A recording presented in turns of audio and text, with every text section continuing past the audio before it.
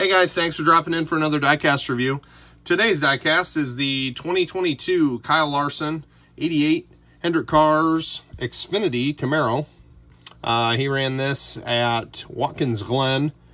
This is not the Racewin version. This is just the standard version. Racewin is not out yet, but good looking car. Good looking paint scheme to match his Cup car. The box is just a standard Junior Motorsports 2022 box. I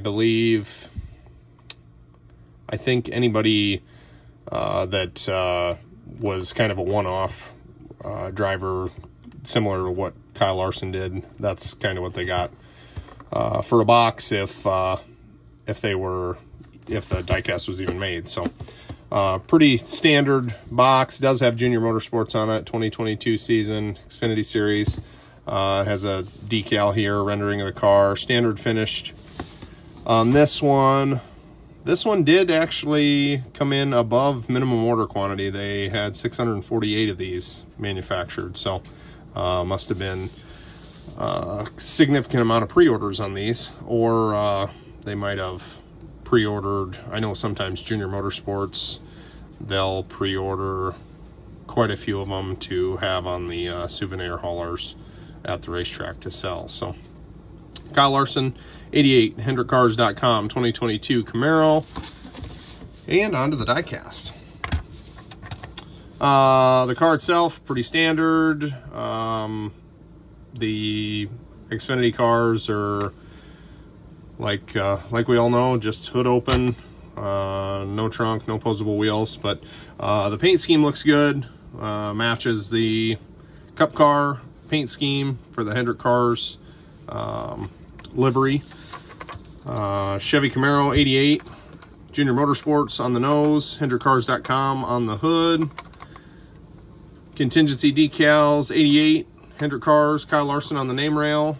This is a tribute to someone. I can't see exactly what that is right there, but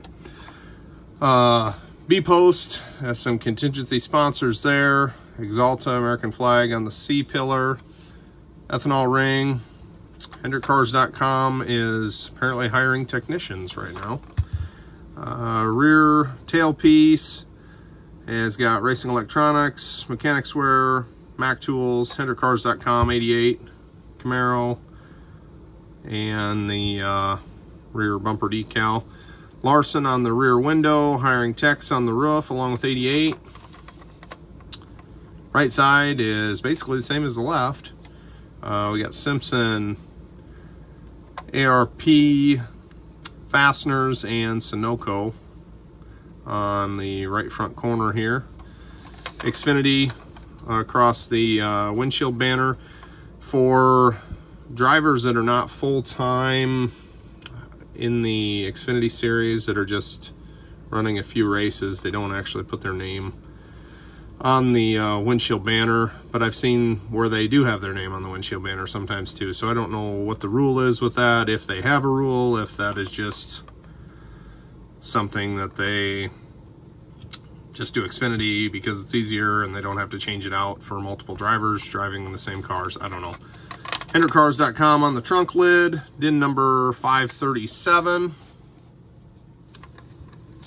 And gonna be the same engine detail. Got Wix and Chevy logo on the bottom side of the hood. Same engine detail as every other Xfinity ARC car. Plastic underbody. Looks like my right front axle is a little bit, or left front axle is a little bit bent there, but not much more detail than that. Good looking car.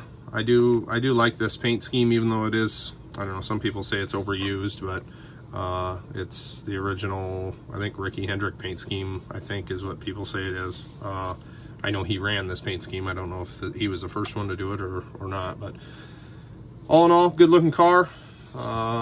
Nothing more really on it. Picked this up shortly after it came out. Kind of just wanted to add another Junior Motorsports car to my collection. I've been kind of collecting the one-offs and the Josh Berry, most of the Josh Berry cars, and then some Allgaier and Gregson stuff too, the cars that I like. So anyway, that's all I got, guys. Thanks for stopping by.